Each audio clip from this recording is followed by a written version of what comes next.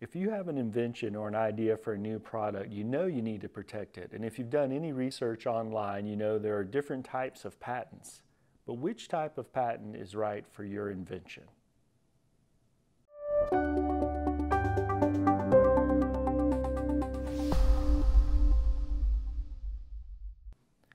Before we get started, be sure to subscribe and click alert notification.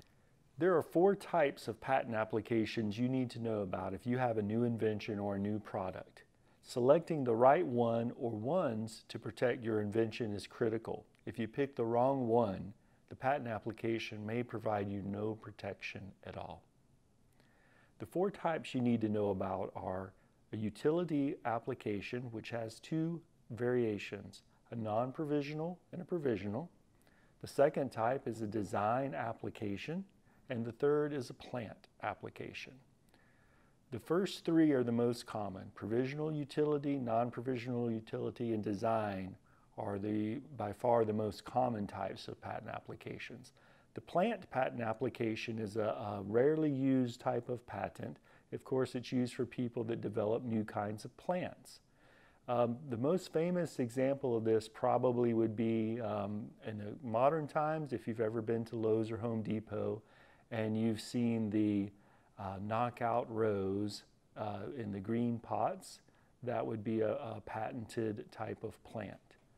A more historical example would be the Luther Burbank, who was one of the early breeders of different types of plants. The Plant Patent Protection Act was actually inspired by him. His most famous plant variety he developed is the Burbank potato, a variation of which today, the russet Burbank potato, is used for McDonald's French fries. So there you go. There's something that, a little bit of trivia about plant patents. Going back to the more common ones, for most people's invention, if it's a product or if it's software or a mobile app, a utility patent application is typically the right one for that invention. And as I mentioned, the utility application has 2 variations, the non-provisional and the provisional. A provisional patent application is really just a placeholder application that secures you a filing date. It doesn't get examined and it can't issue as a patent.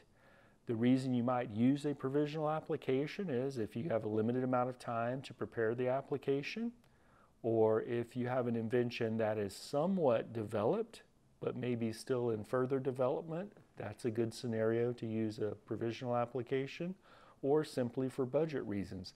The filing fee for a provisional application is quite a bit less than a non-provisional. A non-provisional utility application is what we would consider a regular patent application that's going to get examined and can issue as a patent if allowed by the U.S. Patent and Trademark Office. The non-provisional application has a higher filing fee than the provisional, but it can issue as a patent. The design patent application is one that covers the ornamental appearance of an object. This means it covers just the appearance of your invention. And for some inventions, this is important. For example, if you're inventing a new type of silverware pattern, you're not inventing the fork or the spoon or the knife, but your handle pattern is something you may want to protect. And a design patent application could help you do that. So for most people, it would be the utility application covering products, software, that kind of thing. And for some inventions, the design patent application would be the one to use.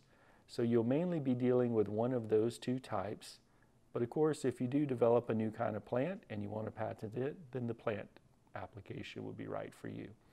These are the 4 types of patent applications you need to know about. I hope this has helped you know which one you may need for your invention or new product idea. If you'd like to learn more about how to protect your invention or new idea, please visit us at inventionshield.com. You can subscribe to our newsletter there and also sign up to learn more about our course for inventors that we'll be releasing soon. Thanks a lot. I hope you enjoyed the video.